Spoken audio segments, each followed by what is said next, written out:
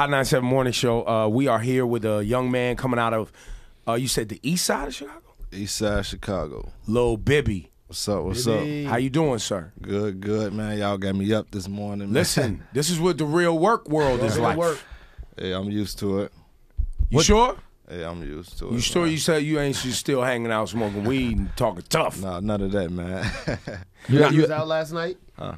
Nah, I got in at like 9 o'clock. I got off the flight. Okay. You ain't go to Griffin last night? Didn't go anywhere, He's 19. Then he can't even get in the club. Y'all need to get me in Griffin, man. What's that? Don't ask me. I don't do anything. Have you ever had? Did you ever have a regular job as a teenager or anything? Nah. So you've never done the regular? Oh, I guess waking up for school. Yeah, that's about it. How'd you do in school? Man, nah. I don't even want to talk about it. It was that bad? Yeah, it was that bad. Did you finish? Nah. So the stuff I've heard some of your music, and the reason, you know, a lot of times I hear young cats, MCs coming out, and I'm not impressed with the music, right? Yeah. The reason I had you come up was because I heard something in your rhymes that I don't often hear, which was clarity in your rhymes and your words, as well as you were changing your flow like every 16 on a couple of songs, which most people just flow the same way the entire song. Yeah, that shit gets boring, man. So what you knew to do that though? I don't know. I'm big on the flow patterns and stuff. I don't like keeping the same flow for not even a whole 16. Right. You know, like when a beat break down, I try to, you know, just spice it up a little bit. I like add a little more dynamics to the rhyme. You know, switch the flow up and put a little bit more energy in it. You know. You told yourself that, or did you get that from somebody? No, that's just what that's I how do. you hear it. Yeah. I mean, that's something to be commended. That's called art. That's an called artist. an artist. In the lyrics, you talking that gun, slang, and dope talk. Is this real life for you? Yeah, it's real. Everything I say is real life. I mean, some people just telling stories about things they see. Some people is telling they real life. I mean, a lot of the stuff, if I don't do it, one of my brothers do it, or one of my little cousins or one of my homies do it, you know? So it's all real life. I see it firsthand. So it's not necessarily that every song that you say is specifically what you're doing as much as it is a depiction of things that are I'm around you. it every day. So when you, like for the low, you're not saying that you were personally having a drug sale that week. No, that's selling it to the low. But is that something you see? No, that's me. I don't think it's good to record the fact that you are currently having a blowout sale. Well, but how else are you going to promote it? We're not currently having a President's Day sale on cocaine and crack and heroin. Yeah, it's not an MLK white sale. That's different. Why'd you have to bring MLK I'm into it? just saying a white sale. That's when they have white sales on that Monday. Oh, come on. Come on, Sight. There's a couple tapes you have out, right? I got one tape. It's called Free Crack. It's just Excuse me? It's called Free Crack. So not only do you have it for the low, but now you're giving it away for free. Musical crack in this case, Ebro. Look, it's a metaphor. Yeah, in this case, it's a metaphor. All right, I like it. How? What was your introduction to the game? Because a few different people who I respect in music reached out to me about you. So how is it that you came to get in the position that you're in? What was your story? I don't know, man. I just been putting out music, man. A lot of people just been reaching out, like Kevin Durant, and Drake Cole. Well, people just hearing you. Yeah. And they reached out. Yeah. Maybe they heard what we heard. Who was the first artist that you collaborated with? Did you start out in the Chicago scene that we all associate with Chief Keef and Lil Reese, etc.? Yeah. Me, Reese, and Keith did a track a long time ago. And then I got some shit with Fredo, but it mostly just be me and my homie, his name Lil Herb. So we just do a lot of shit together. And Project Pat, I did some shit with him. He was like one of the first people to reach out to. Why is the name Lil so popular? Why is everyone so small? And you're not even small. Why you have to be little? You should be big. You're 6 feet tall. You're not little. I don't know, man. I don't know what it is. Like when Lil Wayne came out, he was like, I'm Lil Wayne. Lil Wayne's a short person. He's still little. It made sense. Oh, so what you think I need to, what, Big Bibby, huh? Yeah, see? Now you talking. At least medium. Medium-sized Bibby. Medium to large Bibby. That makes sense. Probably around the people, like his brothers and all that he was saying. He's probably the one in the crew, yeah. No, it wasn't even. Now, I don't know. It just flows better, man. Lil Bibby. You can't say Big Well, Bibby. you can't do Mike Bibby either because he was an NBA star. And That's kind of how I got my name anyway. Why? Because you're a light-skinned Nah, kid. I used to play basketball. I know how to shoot real good. You know, my homies just called me Oh, so they called you Bibby because of Mike Bibby. Bibby. Yeah. Oh, so then Lil he's Lil Bibby. I got it. So Now it makes no, sense. You know what? We take it back. You're Lil Bibby. You're our Lil Bibby. Why is Lil Herb though? He only has a little bit of herb left. Is his name Herb? His name. I don't even know his name. Herbert. Well, I was about to say because I don't even know if young people even aware that for our old asses the term Herb has a negative connotation. Like if somebody's herbing you, like you're a herb, that means like you're a dork. You're a nerd. Like Herb's bad to old people. What's that New York slang? No, Yeah. like 90s. 90s hip hop 90s slang. hip-hop, Yeah. yeah. 90s hip hop slang. Well, like it was like hamburger, biscuit, herb. All of those was like, yo, you're a biscuit, G. Oh man. Yeah, But I'm sure Lil Herb, based on what you guys talk about in your songs, I would never tell him this to his face. Chicago and where you're from is a lot of violence. As a matter of fact, it's all in the headlines all the time. Yeah. And then your music is a lot of violence. What, in your perspective, are you just telling the story as you see it and what you're going through? And do you get heat from people who are like, yo, you're promoting violence that's already bad in Chicago? I just tell it how I see it. Basically, like I don't get no heat because I don't promote it as like it's a good thing. You know, I'm just saying what's going on. You know, and people kind of respect that because I don't glorify the shit. You know. So I kind of get like a little bit more respect than a younger guy. Now, but would those same critics say that some of your other associates who you mentioned, like Reese and Keith, are in a different category? Because I would say, in my old man estimation, when I've heard some of those records from Keith and Reese and those guys, they do. It certainly doesn't seem like it's not promoting violence. Right. Like, There's a lot of shirts off in the apartment. There's guns lot in of there. guns Like, is there waving something that around. separates you from that stuff that you think is plain to see? Man, I did a lot of hustling, man. That's what I try to make the music about that mostly, but the killing, man, that's what I don't want to talk. No, yeah, don't get into specifics. We don't want to do that. But that's not for you. You were in the hustle. That's why you talk about hustling, because that's the part that you know. Yeah, I know all that because, you know, I got brothers, I got homies, you know, and it's all, that's what we do. We do, all, you know, I was just big on the hustling thing, so, you know, that's how I try to keep it. Well, at what point, you're only 19 now, but moving forward, at what point, being from a city that is so plagued with so many problems and young people that do follow this music and potentially are influenced by it, at what point, like, do you think there's a time when you musically have to go a different direction to try to, you know, for the betterment of kids your age and younger?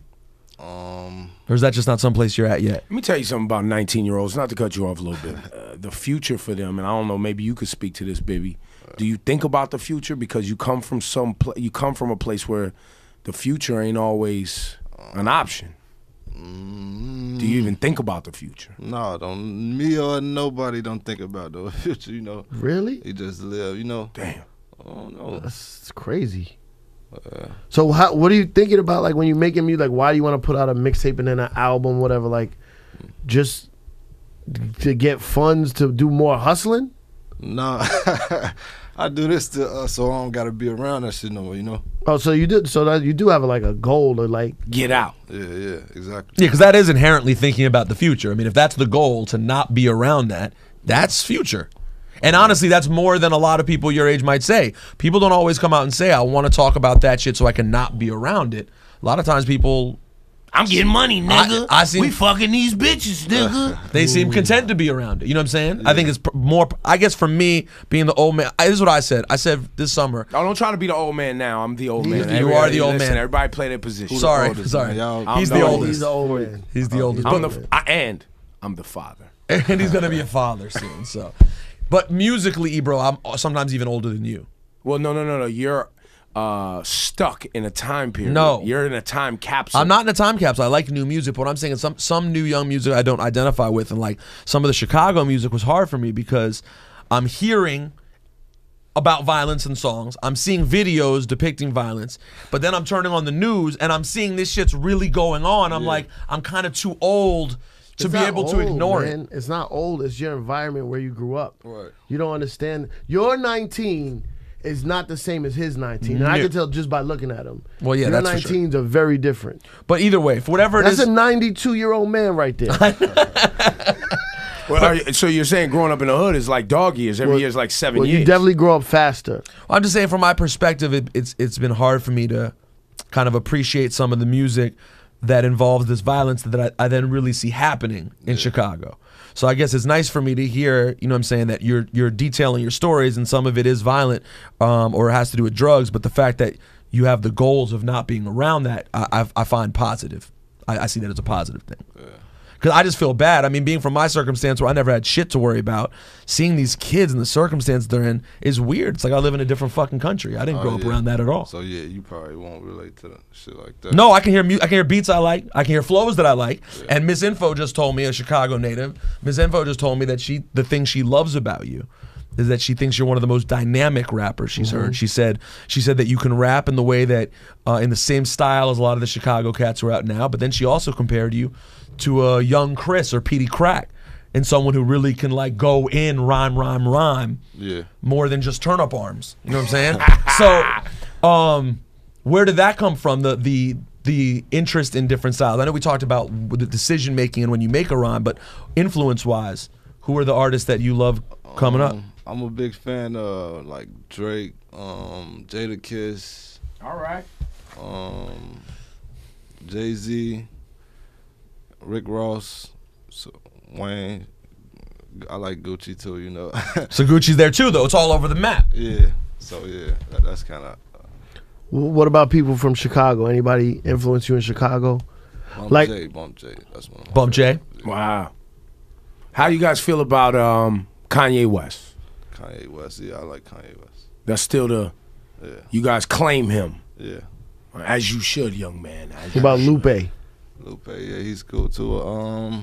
Is he just cool, or do people Like like with Kanye and would Lupe get love in the hood? If Lupe comes back to the he block, pull up at the chicken spot. Is he gonna get love, or Why is it gotta be? Why does it have to be the chicken? because he had an album called Liquor and Chicken or something like that? Food and Liquor. Food and Liquor. There was no chicken. The food you was racist. chicken. The food was chicken. I don't really know about Lupe like that, but from what I heard, like, I heard like he still be around. Yeah. And what about Ye? If Ye showed up, he'd get mad love. I don't think so. You know, Nah. Yeah, too famous, man.